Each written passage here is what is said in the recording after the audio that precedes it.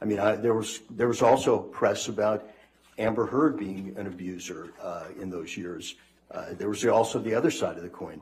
But the op-ed that didn't mention Mr. Depp at all and didn't mention any accusations that what happened to her, that's what caused Mr. Depp all his reputational harm? That's what you're saying? Well, I don't agree that this article was not about Did it mention Mr. Depp? That's what I asked you.